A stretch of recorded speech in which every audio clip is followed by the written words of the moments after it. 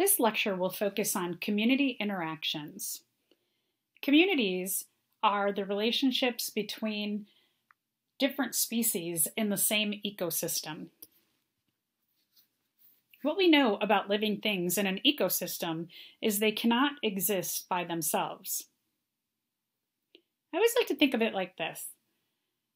We all can agree that oranges are healthy to eat, but would you agree with me if I said a diet of only oranges is healthy to eat? I'm hoping you would say no, because you wouldn't get a diversity of nutrients. And in thinking about what an orange is, an orange comes from an orange tree, which is another organism. And you need a variety of organisms in your diet to give you all of the different nutrients that you need. In addition, you need other organisms like E. coli in your digestive system that helps you to digest your food. So there's just a few different ways that we as organisms rely on other organisms in our own ecosystems, but that's true for every organism in an ecosystem. The other thing about life in an ecosystem is there's a very delicate balance between the biotic factors, living factors, and abiotic, non-living factors.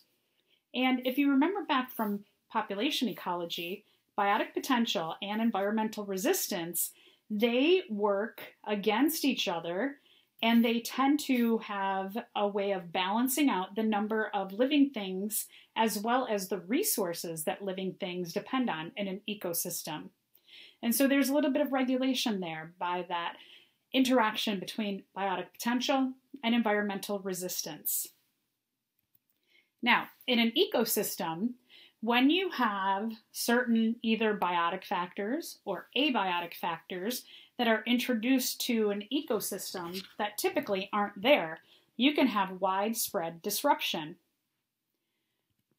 One way that humans disrupt ecosystems is by introducing invasive species.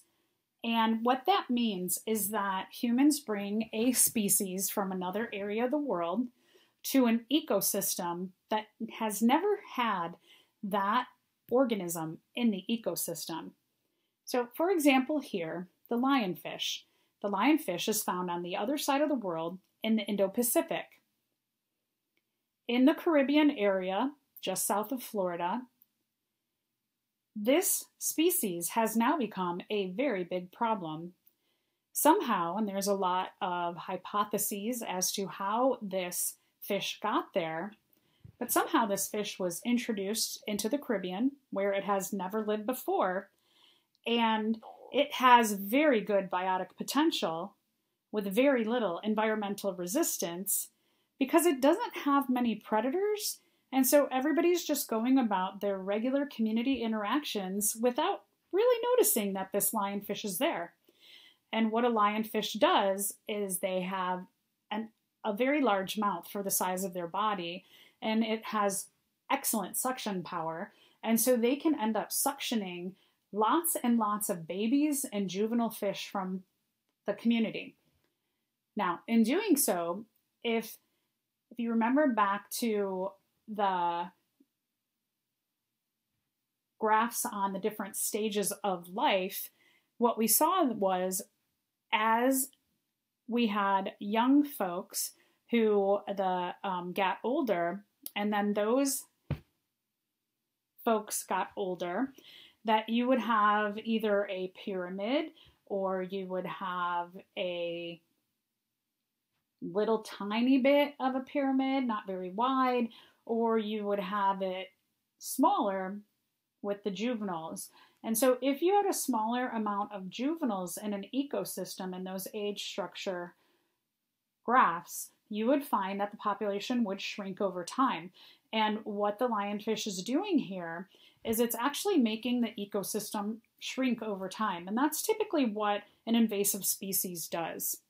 So another example of an invasive species that we find in our area is purple loosestrife. Purple loosestrife is typically found in Europe. And back in the 1800s, people thought of the wetlands, and when we're talking about wetlands, they're typically full of green plants, and then sometimes they have cattails, which have a little bit of that brown to them. that people thought, well, these are kind of boring colors, so let's introduce something that's more lively, like this purple flowered plant. And so what happened is that there were no natural predators to eat the purple loosestrife, and it started to just take over all of the wetlands. Now, if you drive around in our area, you might notice that at the beginning of the summer, throughout the summer as well, that you'll see these beautiful blooms in wetland areas, and that's purple loosestrife. So why do invasive species grow so well in a community? As I mentioned before with the lionfish, they don't have any natural predators, and so therefore they can show great biotic potential and increase exponentially, which means that they can spread pretty uncontrollably. They often displace or kill off a large diversity of species. Sometimes they bring allergens, which can be harmful to human health.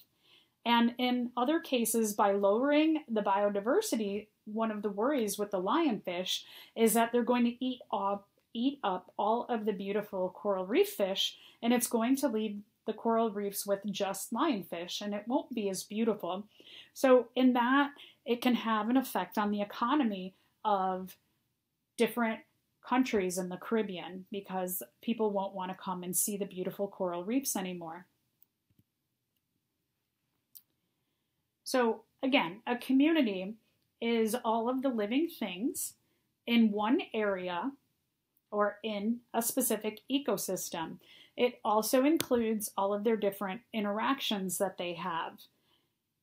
Community interactions, one of the things about it, and you can see here in the picture, that they will limit and shape each other's populations through time. And we talked a little bit about that when we looked at population ecology, and we talked about the predator-prey relationship, that when the prey started to show that biotic potential, that there would be a little bit of a lag where the predators would then start to show biotic potential. But then once you had a lot of predators, you would start to get that crash and of the prey, and soon after, because the prey has crashed, the food for the predators is gone down, so now the predators will crash. So what happens in community interactions is a concept called coevolution. And by definition, coevolution means when two interacting species act as agents of natural selection on each other. Okay, well, what does that mean? It means that as one species changes or evolves, then the other one has to adjust, change, or evolve. And we see coevolution in a wide variety of community relationships. So for example, that if we're looking at this flower here, and let's say that the flower was much shorter in size, and it has over time some mutation that causes the flower to be much longer in size, and in becoming longer, perhaps the nectar from within can get eaten as well, and it protects that plant. And so simultaneously, what might happen in the hummingbird population is that a hummingbird who has a mutation for a longer nose is better at getting that nectar from now these plants here, the flowers that have the nectar way at the base here. And so because a hummingbird with the characteristic for long nose can survive better, then they have more time to reproduce and pass on that gene for the good characteristic to their offspring. And so we have this back and forth. The slipper lobster has sacrificed speed for the protection of camouflage. Not exactly lightning fast himself, the loggerhead relies on persistence and his powerful jaws.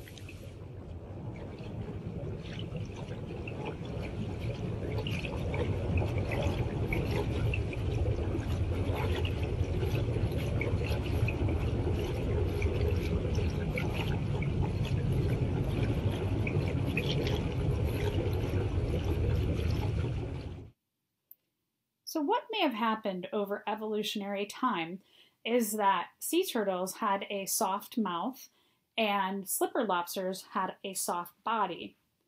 Now, let's say that the slipper lobster, there is one that has a mutation for hard body. And this is a benefit because the soft mouth sea turtle predator can't bite through the hard body. So the hard-bodied slipper lobster is favored in that environment. Nature selects for that particular characteristic at that time, given the predator that the slipper lobster has. Now, all the ladies in the population are like, ooh, I like that guy with the hard body because he doesn't get eaten as easily, so he is going to have that characteristic that if we mate, he can pass on to my babies, and my babies will also have that protection too. So over time, the males with the hard bodies or the females with the hard bodies will be selected for. And then simultaneously, perhaps what happens in the sea turtle population is that there's a mutation for a hard mouth. And so let's say that there is a female and she has a hard mouth.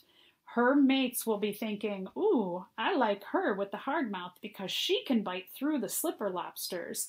And if I mate with her, she'll get more food and so will my babies. And so over time, the hard mouth sea turtle gets selected for. Now, in the slipper lobster population, because they need a better way to get away from their hard-mouthed predators now, perhaps there's a mutation for really strong abdominal muscles. And so what might happen in the slipper lobster population, is that there's a mutation where there are some born with the strong abs, and in having strong abs, they can do a quick crunch and they can swim quickly away from the sea turtle. Now, perhaps as that evolutionary pressure is gone back and forth in this co-evolutionary relationship, perhaps maybe speed in the sea turtle population will be the next characteristic that is selected for. And like I said, we see a lot of different ways that animals have that co-evolution with each other. So certainly predators and prey. That lions, maybe they were darker in color, and these gazelles were not as fast, and perhaps there was a mutation to the lions that made the lighter color ones more easily able to blend in with the grasses, so they could do kind of like a sit and wait type of predation, or sit and wait to attack their prey. And when a gazelle came jumping by, they could jump out and surprise the gazelle and eat it. Now, the gazelles in their population, the characteristic of being fast would be more selected for because they would be able to run away from a lion's attack. And so there's that kind of back and forth. And this can even happen between an animal and its food, even if that food is a plant. And so horses were able to eat grass, and over time, what is selected for in the grass is to have more fiber in it. And with having more fiber, it's much harder for the horses to rip off and eat.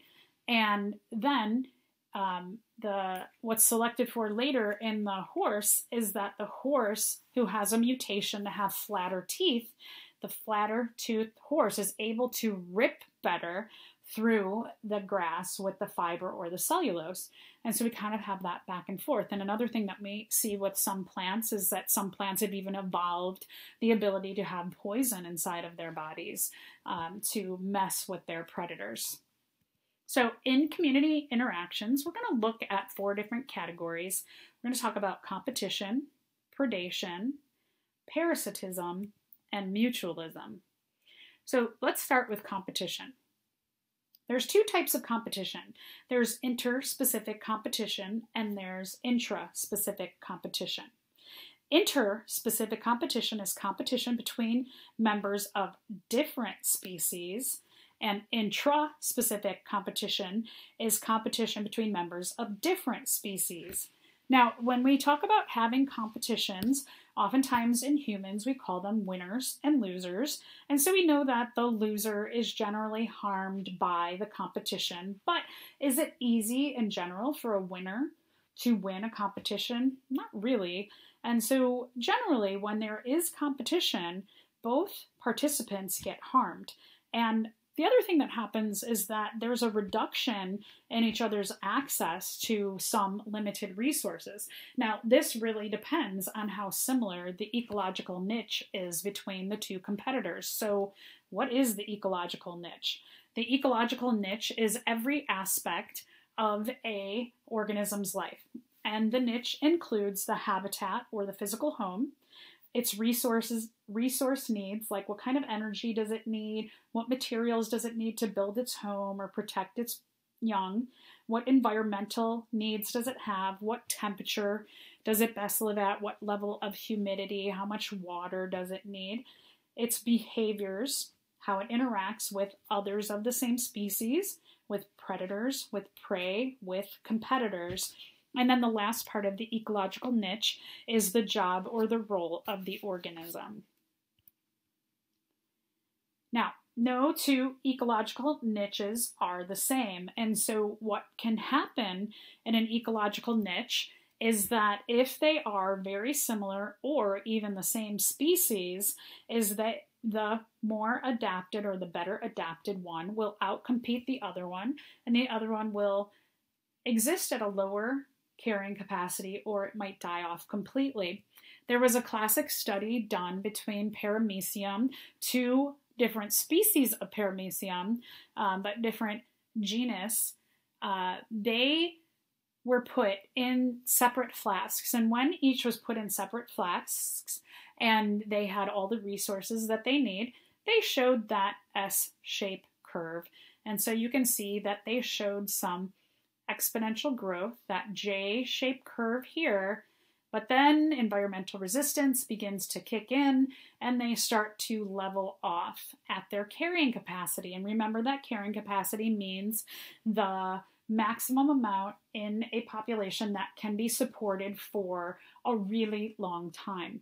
So now, when they took the two and they dumped them into one flask, what they found was the better adjusted of the two species showed that biotic potential, that J-shaped curve that went into an S to show leveling off at the carrying capacity. Now this one does really well as a competitor to the red, which the red one shows that J-shaped curve and doesn't do very well when it hits environmental resistance. And so we see that it goes down, down, down until it actually dies off in population.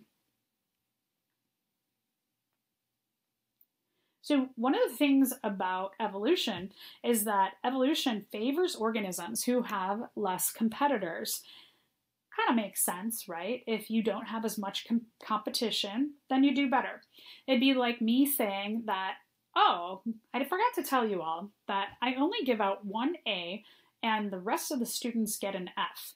You all would heavily compete with each other for that one A. You would probably start to sabotage each other, and you would do things that might harm your conscience or your soul, and you would probably do things that you didn't feel real good about.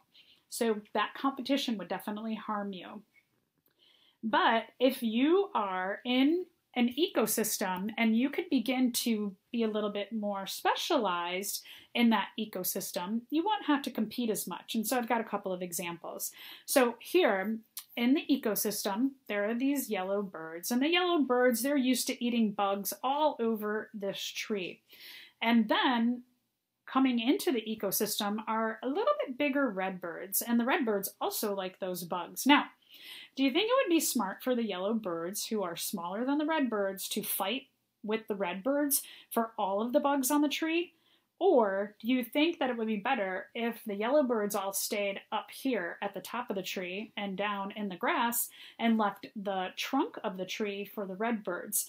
And so what we call this is resource partitioning, or sharing, that each has specialized in a different part of their niche to reduce the amount of competition that they have.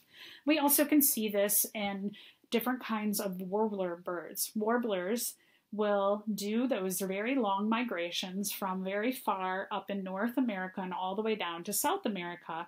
And so what we find with the warblers is they move from ecosystem to ecosystem, that they, instead of, let's say that this bird here was the first to arrive at this tree, and then all 4 of these other birds come, would it be smart for this bird to fight off all 4 to have control of the entire tree? Or would it be smarter for this bird to say, hey, you know what? If I kind of occupy this area, you can have that area, you can have that area, you can have that area, and you can have that area. And we all can share the resources of the tree without fighting, and that way none of us will be harmed. That sounds a lot better to me. So organisms, they utilize, again, resource partitioning, occupying a more specialized or smaller portion of their niche than they would if they were alone. And what that does is it reduces the harmful effects of competition. Pretty smart. So intra-specific competition, if you remember me mentioning this, this is competition between members of one species. Now this can be pretty rough because when we're talking about competition between members of one species, their niche is really similar, if not the same. And so even within a population, each organism will try to specialize in different parts of their niche and share different parts of their niche to reduce competition between members of the same species. And again, interspecific competition is competition between members of different species.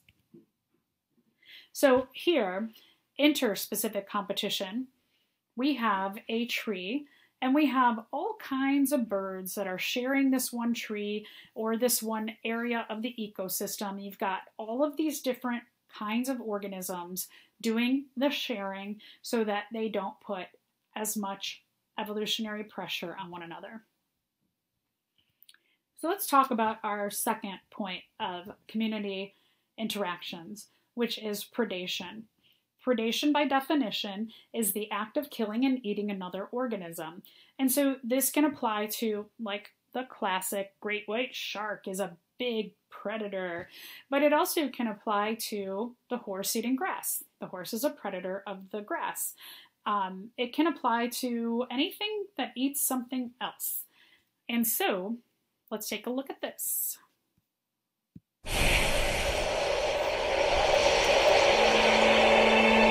At sea, as on land, the sun shapes life. Sunlight and nutrients form the key links in nearly every food chain in the ocean.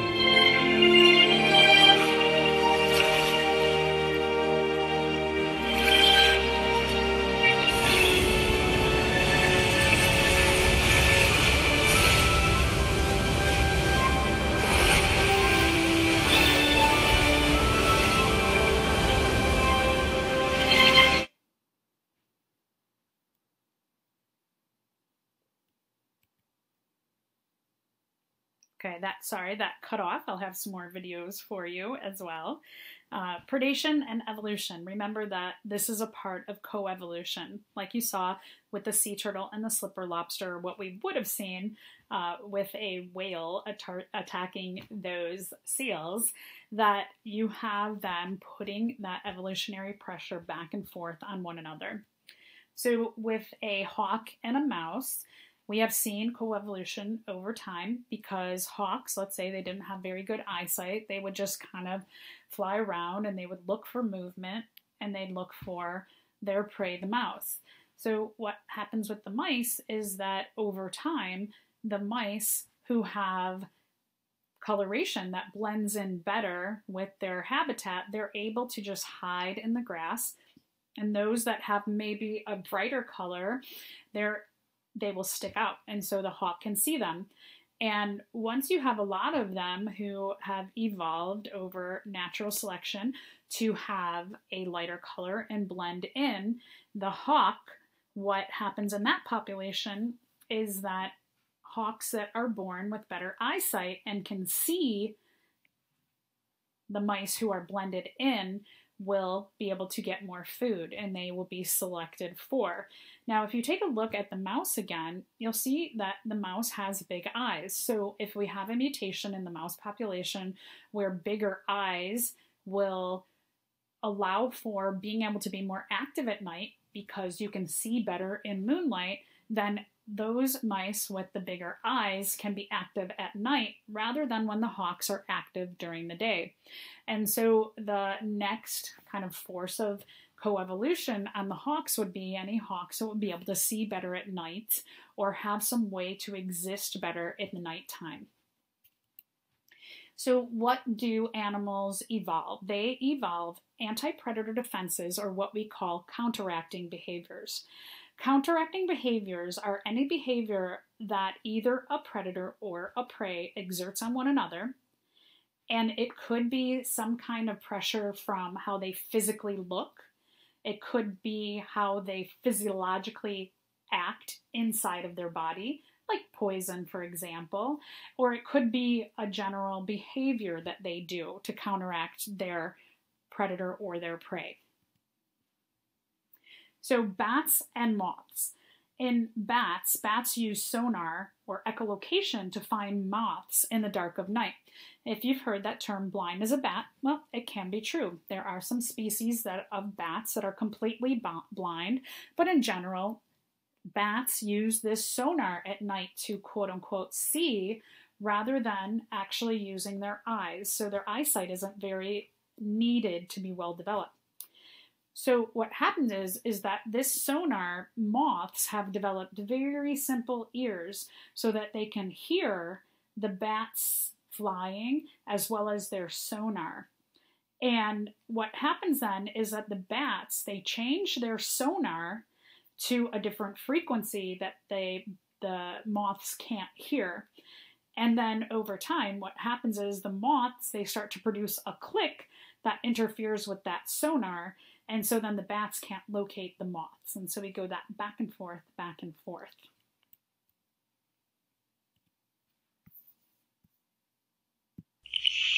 The frogs' mating songs also court danger.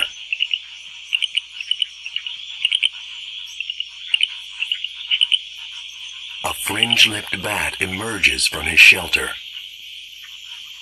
The frogs are playing his favorite tune. Some frogs are poisonous, but the fringe-lipped bat comes hardwired to distinguish the call of dinner from the clamor of death.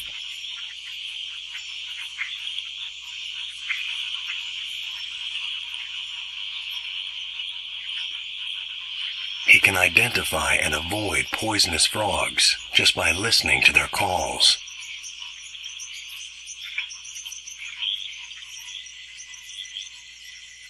He pauses and then goes for the kill.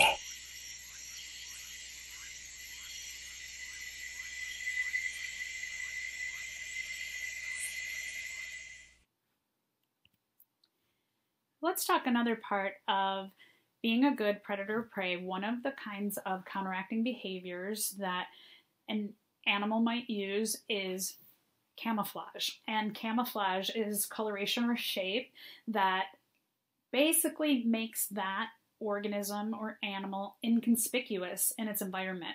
So it's right in front of you, but you can't see it. Either predators or prey might use camouflage to hide. Like I mentioned before with the lion uses camouflage to blend in with the grasses so that it can do a sneak attack on the gazelle.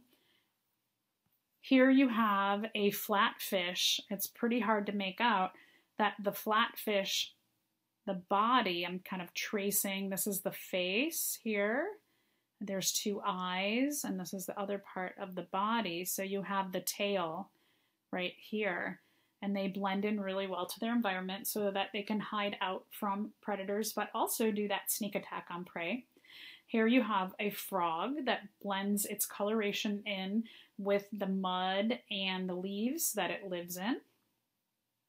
And then the Arctic fox. The majority of the year, the Arctic fox is white to blend in with the snow. So it can just kind of like hunch down into the snow and blend in. But when there is a short growing season, it sheds this white coat and it develops a coat where it can hide amongst the branches and the foliage of plants.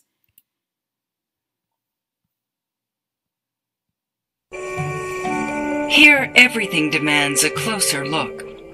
On the surface of this sea fan are two polyps that are not polyps. They're pygmy seahorses, the world's smallest, barely half an inch long.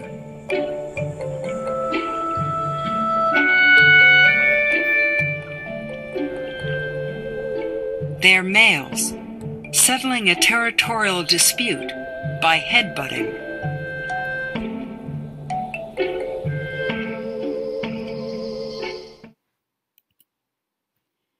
And here's another example of a flatfish. This was a very interesting study because they took a flatfish and they put it in different environments that could blend into. And when they put it on a checkerboard, the flatfish actually kind of figured out the pattern of the checkerboard. And while it's not perfect, it's pretty good because that flatfish had never seen that checkerboard before. A lot of times snakes, the coloration of snakes is used to camouflage. And so they end up having a lot of their body parts broken up by striping. And then that also matches the forest floor and the dirt. And then here, cheetahs. The reason why cheetahs are colored the way they are is so they can blend in with the grasses, just like what I said with the lion. Whenever you see an animal with spots or stripes, like a zebra, those make it hard to see when they're moving. You can't really see the body outline, and so spots and stripes also help to make it hard to see an individual. Or like zebras, when they're in a whole pack, it's hard to figure out where one zebra begins and the next one is.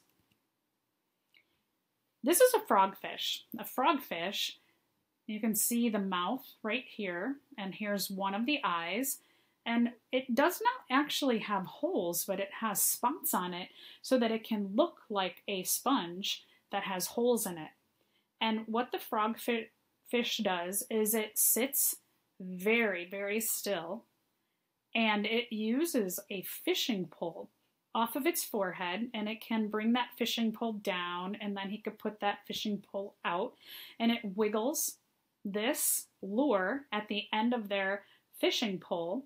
And when it does that, other fish come and investigate that, and then they jump out and they attack and eat their prey.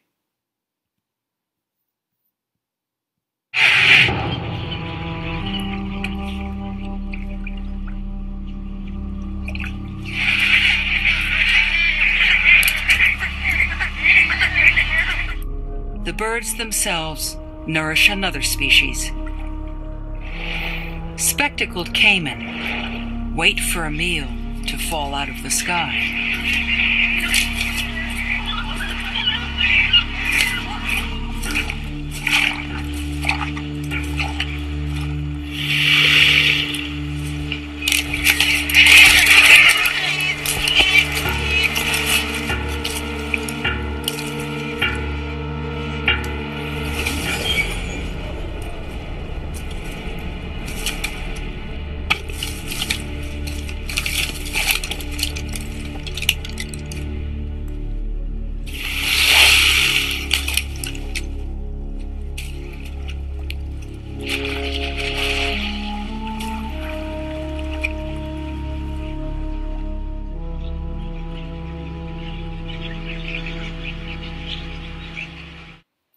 So you can see alligators, crocodiles, caimans, they can all blend in really well with murky water, and then they can jump out and attack. So let's answer this question. Which behavioral response to the threat of predation is most likely to be selected for in a species that uses camouflage for protection from predators? Is it A, a quick escape response, B, sudden display to startle the predator, C, cooperative behavior, D, behavior that mimics the behavior of the predator, or E, motionless behavior? Those all seem pretty good, but what answers the question best? If you said motionless behavior, you would be correct. Other counteracting behaviors revolve around the coloration of an organism. And so when an organism has a bright coloration, it serves as a warning that says, I'm not gonna taste good, or I'm pretty poisonous. And so that will be a warning sign for other predators to stay away from them. Sometimes there are species that will mimic a poisonous animal or mimic something else so that it has protection in its environment. So we have two examples here. Is this in the middle is actually a cactus, and the cactus has evolved colorations to blend in with rocks and also have these points that look like little rocks, like a pile of rocks there. These are Florida tree hoppers, and they have evolved to be the same color and shape as thorns on a plant. And so here, you can't tell which of these is an actual thorn and which is a tree hopper insect. I wouldn't try and take a bite of any of those. That would hurt. Warning mimicry is when you have an animal that mimics another animal that is distasteful or poisonous. And so here we have the coral snake, as you saw before, and then here's the mountain king snake. And you might say, well, I can see there's a difference between them, but if you were out hiking and you saw a snake that had black, red, and yellow on it, and it was striped, would you take a minute to go, wait, let me think. The coral snake is the one that's poisonous. No, you would run away as fast as you can. And here is a local example. Monarch butterflies, which eat milkweed, they have a mimic, the viceroy, and monarch butterflies are poisonous because as caterpillars, you can see the caterpillar over here, it's white, black, and yellow, that the caterpillars eat the milkweed, and milkweed is actually poisonous, and instead of dying from the poison, they incorporate that poison into their body, and their body becomes poisonous as butterflies. Pretty clever. You can see the difference between the monarch and the viceroy because the monarch, it does not have these lines at the bottom of the wing. You can see the viceroy has these. And then also the viceroy, the second set of dots on the outer edge of the wing go right up to the edge, where on the monarch, they're not right at the edge. Pretty hard to tell if something's flapping around. Is it the monarch or is it the viceroy? And then there are some very aggressive mimics. So aggressive mimicry, one example would be the frogfish, and a relative of the frogfish would be the anglerfish. If you saw the movie Finding Nemo, the anglerfish was in there. Anglerfish can make their lure phosphoresce or light up, and they can not have their body light up. And then when something comes to investigate their lure, they can light up and they can grab them. There's other forms of advanced mimicry that revolve not around necessarily coloration or physiology, but around behavior. And so here what we have is we have the jumping spider here on your left and the snowberry fly here on your right. Now you might think, I can tell the difference between those two, but pretty brilliant that the snowberry fly, when it turns its backside toward you and it opens up its wings, the pattern on the wings kind of look like spider legs, right? So see that same pattern of the legs? And what it does is a jumping spider, when they're getting ready to attack, they do a really funny dance. If you're interested, look it up on YouTube. And so the jumping spider gets down and it does its funky dance. And the snowberry fly sticks out its wings and it does the same dance. And so predators will be scared away. More counteracting behaviors, they're called startle coloration. And what startle coloration is, it usually involves false eyes or eye spots. And what that means is that there are spots on a part of the body that are not as valuable as where the actual eyes are on the head. Because think about it, your eyes are right near your brain. And so if this moth were going to get attacked here or here, it would be better to get a bite here, where a larger predator might look down and say, oh, that's the head, because there's two eyes right here. And so if they go to bite the wing, they can bite the wing, and then this moth can fly away. Same thing here with the swallowtail butterfly larva, is these eye spots are on the tail. And so getting a little nip of your tail, certainly not as bad as getting your head bit off. They also can serve as warning to other species, because if this moth is just hanging out looking for food and something flies over, bird flies over, it might see these two eyes or eye spots and think, whoa, that's a big animal down there. I don't want to mess with that, because big eyes mean it's got to have a big body, and I don't want to mess with something with a big body. Other animals use chemical warfare as counteracting behaviors. And so snakes use venom. When they bite, they can inject poison into whatever they're biting. And this is a bombardier beetle. This one is fascinating.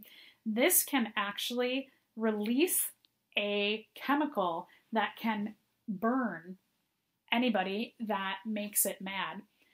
Also, maybe you've heard about skunks, how skunks can spray an oil that smells really, really bad. And octopuses and their relatives can, when they get mad, like this diver right here has made this octopus mad, and the octopus inks. It releases ink to make basically a smoke cloud in the water, and that disorients anything that's trying to attack them.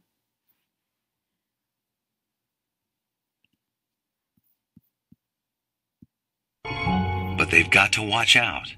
They're on the menu for almost anything with a fin.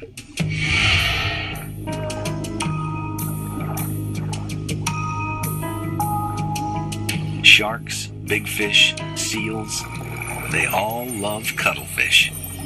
Their meaty bodies without spines or armor make cuttlefish a protein-rich meal.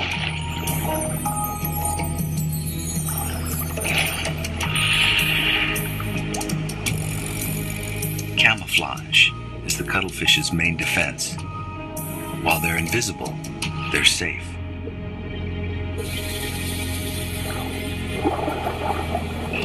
But once the cover is blown, their only chance is to disappear behind an inky cloud.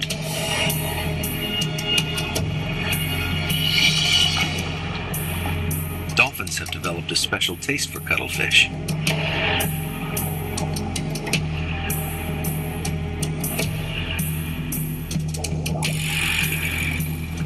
But rather than gorging on the whole body, they prefer to just pick off their soft arms and heads. Even plants have ways to deter their predators, herbivores. Remember that an herbivore is something that only eats plant material.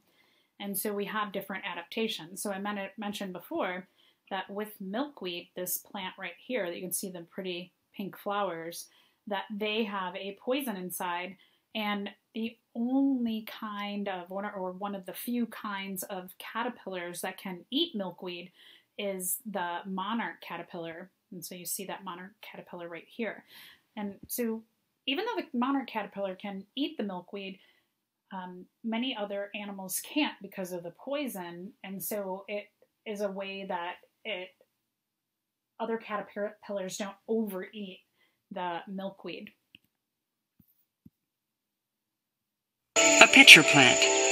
In Borneo's poor soil, it gets most of its nourishment from insects lured to nectar glands under its lids.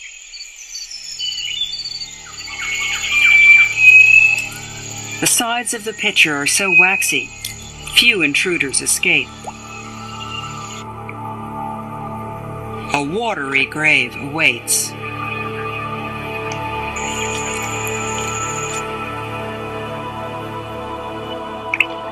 At the bottom, glands secrete enzymes that help digest the corpses and feed the plant. This fate isn't shared by all visitors. The red crab spider spends its entire life in the pitcher, hanging on with threads of silk.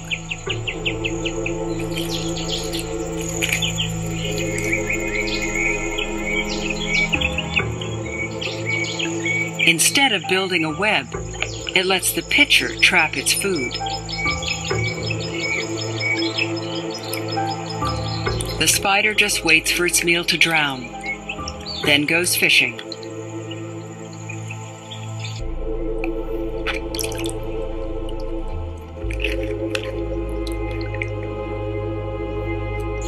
Alive, this ant would be too dangerous for the spider to tackle. The pitcher helps it snag bigger meals. The spider leaves something for its host. The digested remains of its meal will end up in the water and feed the plant.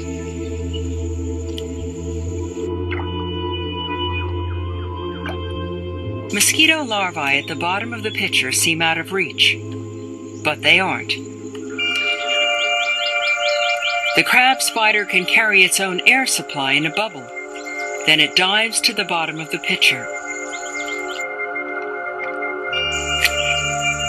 Once the prey is caught, the spider hauls itself back up on its silken safety line.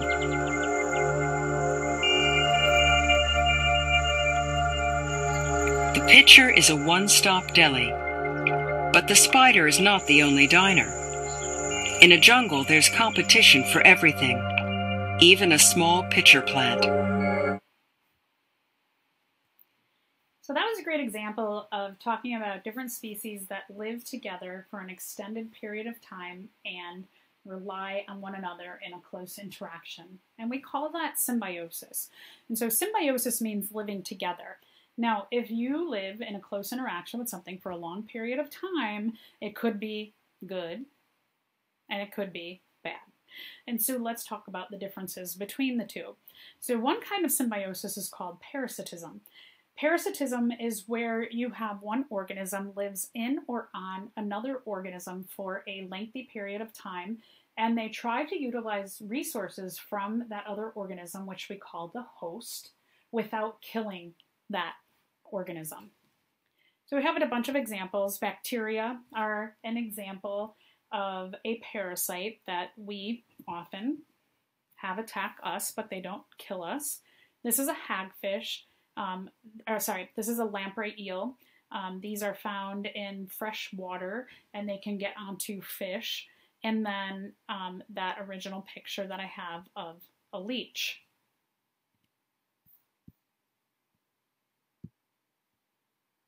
Ticks are ectoparasites on vertebrates. They pierce the skin of their host with their mouth parts and gorge themselves on the host's blood. Ticks are a concern to humans because they transmit more disease than any other arthropod. Mites tend to be much smaller than ticks. Their small size allows them to move easily among the hairs or feathers of their host. They feed on skin cells and can cause dermal irritations. The next kind of symbiosis is called mutualism, and in mutualism, two species live in a close interaction for a lengthy period of time, but both species benefit from this relationship. And typically what they're doing is they're feeding each other, they're helping each other with their food and their other resources, and perhaps even protecting each other. This is a pretty classic example of the anemone and the clownfish.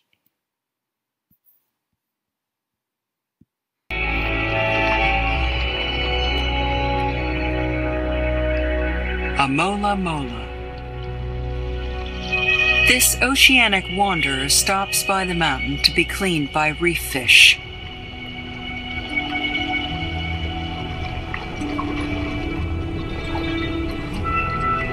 Butterfly fish pluck string-like parasites from its flanks.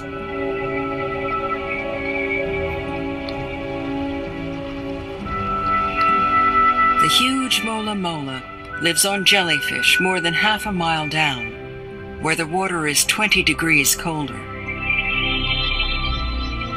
This cleanup lets it warm up before another deep foray.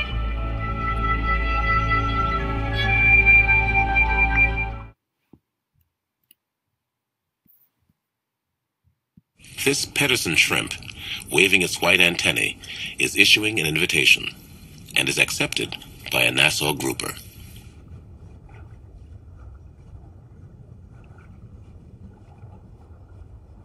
Cleaning is a striking example of symbiotic behavior. As a result of its service, the cleaner is fed, and the fish that is cleaned is healthier as a result.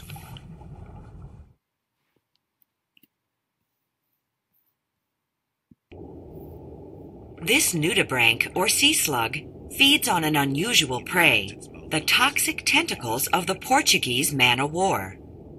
Nudibranchs have evolved special metabolic processes that allow them to ingest and reuse the nematocysts of cnidarians. This sea slug's mouth is lined with mucus. It consumes the weaker stinging cells while concentrating the more venomous cells in its extremities. The sea slug can then fire the nematocysts if attacked by a predator.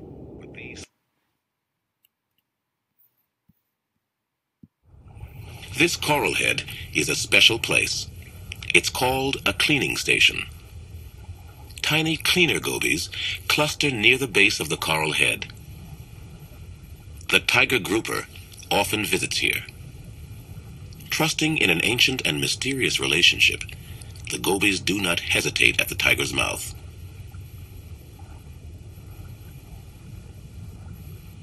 The gobies are allowed to crawl all over, feeding on parasites and dead tissue. In return, every inch of the grouper is sanitized and groomed.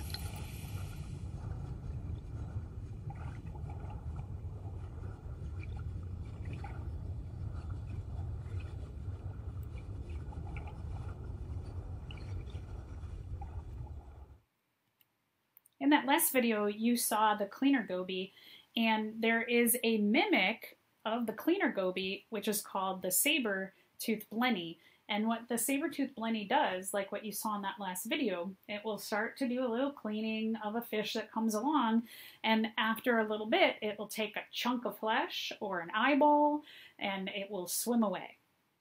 Pretty naughty. The last thing I want to talk about in this lecture is the keystone species. Keystone species are one particular kind of species in a community that have a great impact on the health of that community. If a keystone species is removed from a community or they start to dwindle in number, it can have very drastic effects on the health of that ecosystem. Elephants are an example of a keystone species. There was a study done back in 1969 by an ecologist named Robert Payne, and he thought he had a really good idea that he would remove these brightly colored sea stars from the west coast of the United States. And what happened was, when they were all gone and removed, the mussel population, it just exploded, and the diversity of all the other organisms went significantly down. But soon thereafter, when they knew that there was a problem, they reintroduced these Pisaster brightly colored sea stars, and the ecosystem went back to being healthy.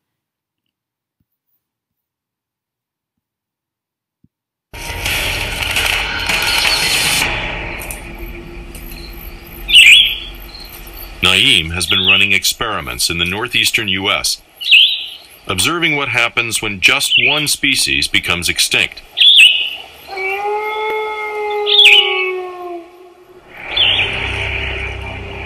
200 years ago, hunters killed all the wolves in these parts, with dramatic consequences for their chief prey.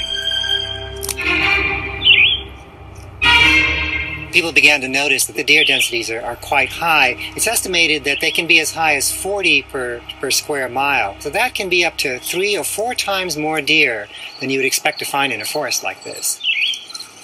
Naeem wants to know what effect this concentration of deer has had on the ecosystem of the forest. Today he's mapping tiny plots of vegetation to see what's growing there. Well, if you look inside this square, you'll find that there's mostly just small plants, but you won't find small baby oak trees. And the reason that seems to be is that we have all these deer eating all the saplings. And the reason the deer are eating all the saplings is because there are no wolves eating the deer. The difference between this part of the forest, where the deer roam, and a small fenced-in area from which he has excluded them is remarkable. Well, it's absolutely fascinating to be in this plot. I feel like we're in sort of a time machine. We're going back to a time when the density of deer were much, much lower than they are now. And this is probably what a new regenerating patch of forest would look like. You have these young trees, like this young alder tree here. You'd have many, many saplings coming up, and eventually they'd sort themselves out, and you'd get the forest back. And these trees are able to support a complex ecosystem of microbes, insects, and bird life, all of which has disappeared with the extinction of the wolves. These things happen in every ecosystem where one important species is missing, whether it's wolves or white rhinos. The quality of our air, the quality of our water, the quality of our soil, all of that is contingent on these species doing their work for us. If we start to lose them, the ecosystem will actually change its behavior dramatically, often in very unpleasant ways, something that we might call an ecosystem collapse. And once it happens, it's almost impossible to reverse it.